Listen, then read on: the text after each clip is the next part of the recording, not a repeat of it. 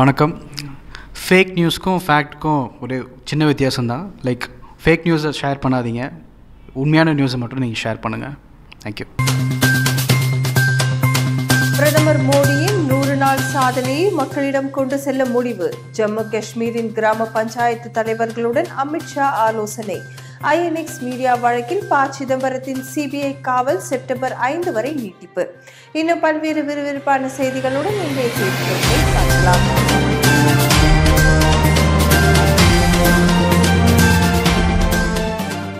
வணக்கம்.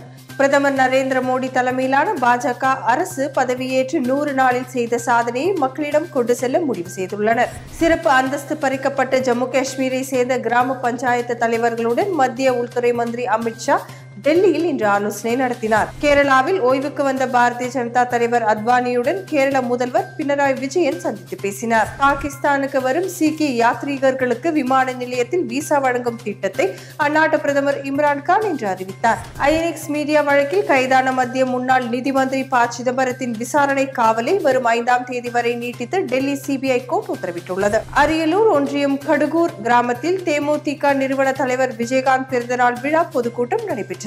புதுச்சேரி சட்டசபையில் சபாநாயகர் மீதான நம்பிக்கையில்லா தீர்மானத்தை ஏற்க மறுத்ததால் எதிர்க்கட்சி MLAக்கள் இன்று வெளிநடப்பு செய்தனர். தனியார் நிறுவனம் மூலம் மாணவர்கள் கல்வி கடனை மிரட்டி வசூலிப்பதற்கு தமிழக காங்கிரஸ் தலைவர் KS அழகிரி கண்டனம் தெரிவித்துள்ளார். 2G அலைக்கற்றை வழக்கில் ஆராசா, கனிமொழி ஆகியோர் கீழ்கோர்ட்டில் தப்பிவிட்டார்கள்.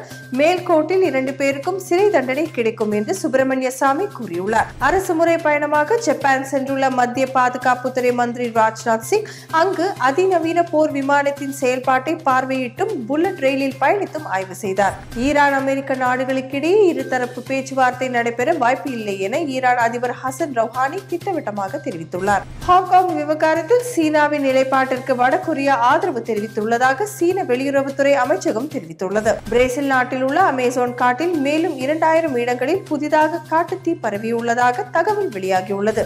கொல்கத்தா கோர்ட் கைது செய்ய உத்தரவிட்ட நிலையில் குற்றப்பத்திரிகையை பார்த்த பின்னர் தான் முடிவு எடுக்கப்படும் என BCCI அதிகாரி ஒருவர் தெரிவித்துள்ளார். 19 வயதிற்கு உட்பட்டோருக்கான உலக கோப்பையை வென்ற இந்திய கேப்டன் உன்முகத் சந்த் எனது பயணம் விராட் கோலியிடம் இருந்து முற்றிலும் மாறுபட்டது என்று தெரிவித்துள்ளார். ICC டெஸ்ட் பேட்ஸ்மேன் தரவரிசையில் 1 புள்ளி வித்தியாசத்தில் விராட் கோலியை பின்னுக்கு தள்ளி முதலிடம் பிடித்தார் ஸ்மித். இந்திய கிரிக்கெட்டின் மூத்த வீராங்கனையான மிதாலி ராஜ் T20 கிரிக்கெட் போட்டியிலிருந்து ஓய்வு பெறுவதாக அறிவித்துள்ளார். மேலும் செய்திகளுக்கு மாலைமலர் இணையதளத்தில் இணைந்திருங்கள். நன்றி.